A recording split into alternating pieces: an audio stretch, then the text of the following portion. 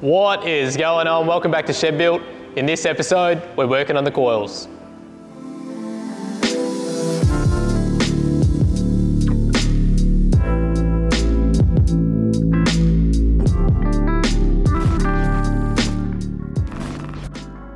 All right, before we get into this episode, I'll just give you guys a little bit of an update, and we've got a fair bit to catch up on.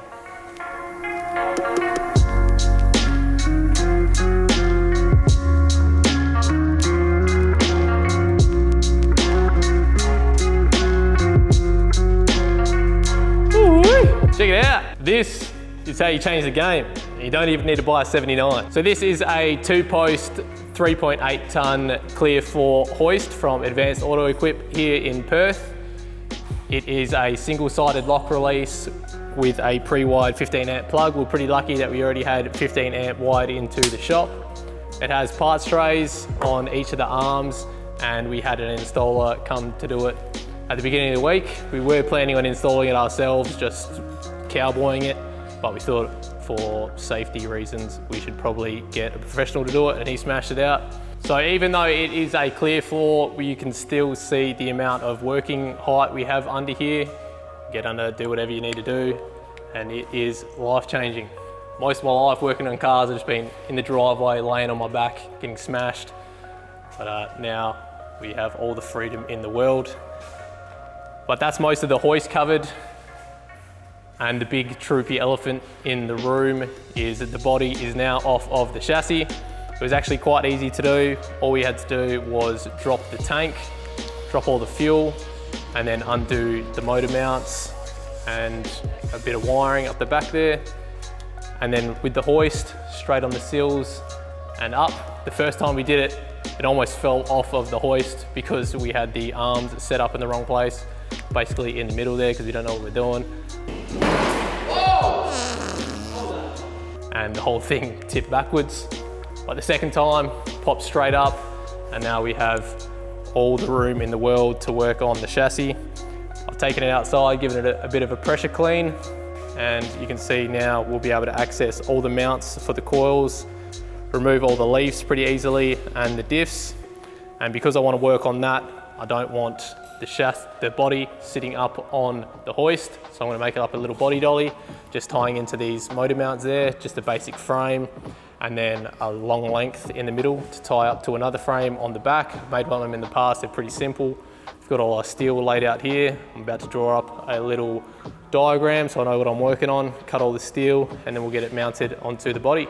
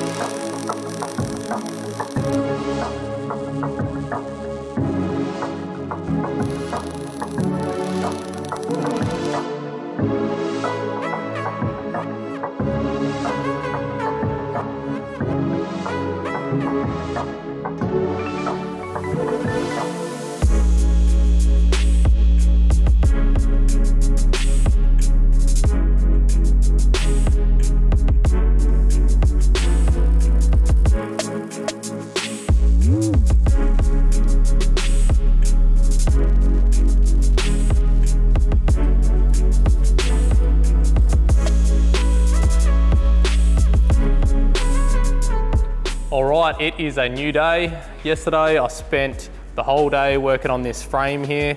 Got the wheels welded onto it, but I just wanted to take a couple of hours out of this morning just to work on the shed. A lot of you guys want to see what we're doing with this place and how we're going to upgrade it.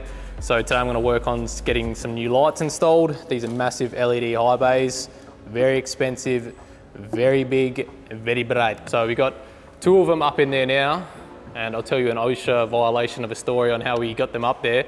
So we parked the Troopy, got the biggest ladder that we could find, parked it there, ladder up, wobbling around. It was pretty dodgy. For this one up here, we got that massive ladder, put it on top of the mezzanine, ladder up, she'll be right. But I want to move them and install more, because you can see right now they're in the center of the shop. And over here where we work, there's kind of not a lot of light. Well, there is, but it just casts a lot of shadows. So I want to move them sort of central above the workbenches. And to do that, I went and got a scissor lift this morning. That is very bright, but that's a scissor lift there on the back of the trailer. So we're going to pull the scissor lift in here, park it up, send it up, get some lights installed. And I think I might go 3 on this side and then 1 just above the hoist over there. So I'll pull the scissor lift out, get it set up, and then dodgy in some lights. Whee!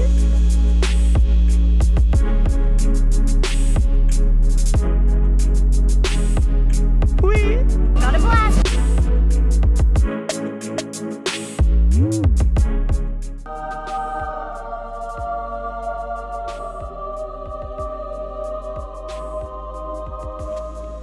All right, so we've now got all the lights installed. Even with the scissor lift, it still took forever. And you might be able to notice the difference in here. It is so bright. So we've got 2 directly above the workbenches and then 2 in the middle, 1 over the hoist and 1 lighting up the center of the shop. So now, today's a complete blowout for cars, so I'm just gonna keep working on the shop. What I wanted to do is mount this electrical cable, retractable cable reel here, and I want it overhead, so you just pull down whenever you need an extension cord, just pull down wherever you're working. And to do that, I'm gonna send a cable from there, up on that cross beam through there, all the way across to the office wall. And I'm going to use a bit of steel cable. Everything here I've laid out. I've just been to my happy place and purchased everything I think I need. I'm definitely going to cowboy this together, but it should come up pretty well. I'm going to run this massive steel cable across the roof.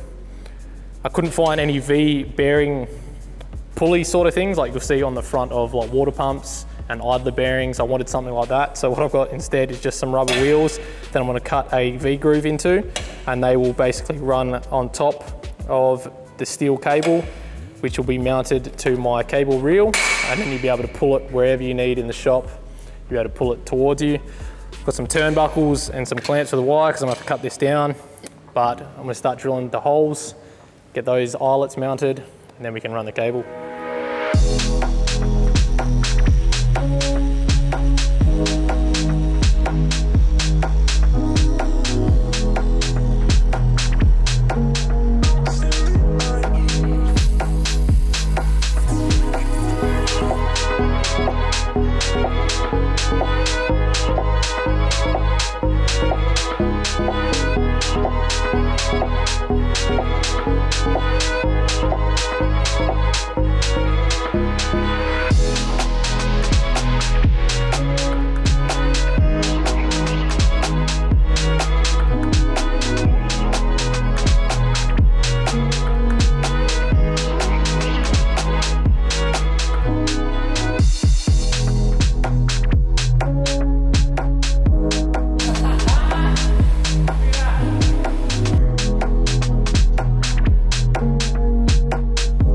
All right, it is a new day. We're back in the shed.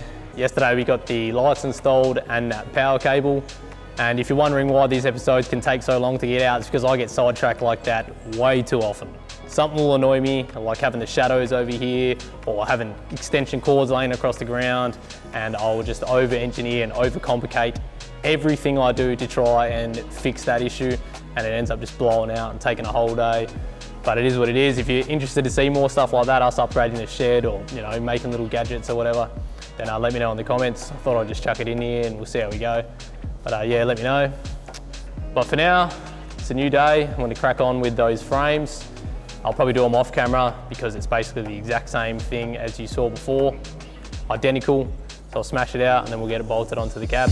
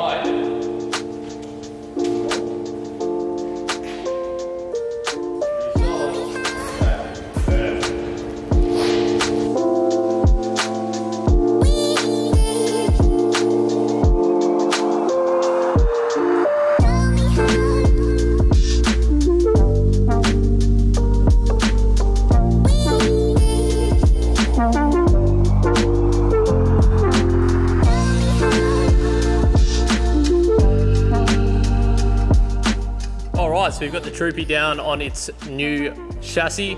Solid axle swap is complete. So you can see how it works here. I've cut these two main runners here at a 45 so you can still access the bolts from underneath. They rest on the original, and I keep calling them motor mounts.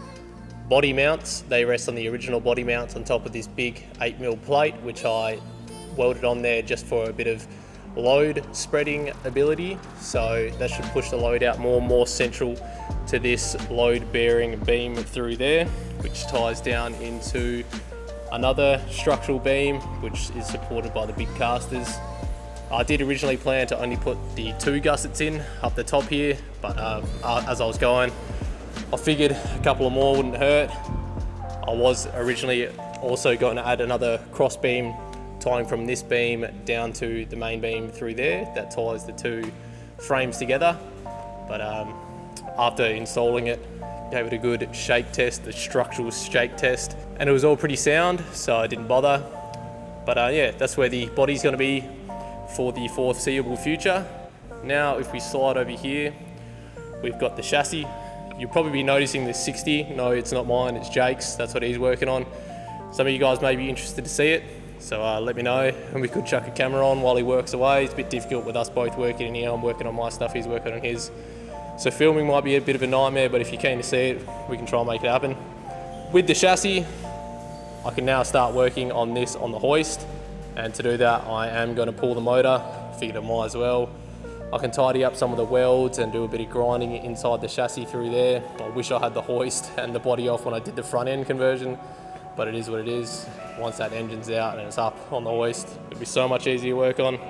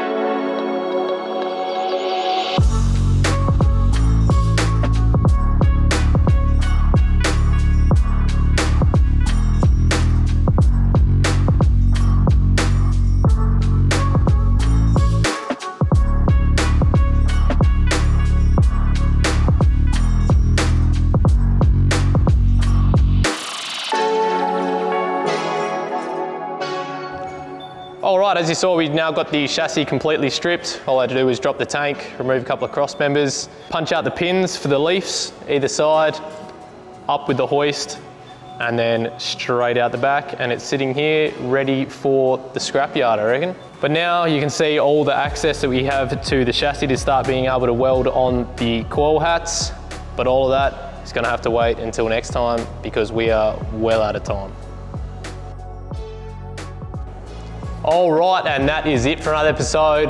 Now, I know we didn't get as much done on the coils as we wanted to, but at least now the body is off and we have all the access in the world to start working on it. So tune in next week when we start getting the mounts welded onto the frame. Stick around, like, subscribe if you haven't already, you know the deal, and I will see you next time. Cheers for watching. Shh. What is going on? Welcome back to no. All right, and that is it for another episode. I don't know what to say. Every time. All right, and that is it for another episode. Now, I know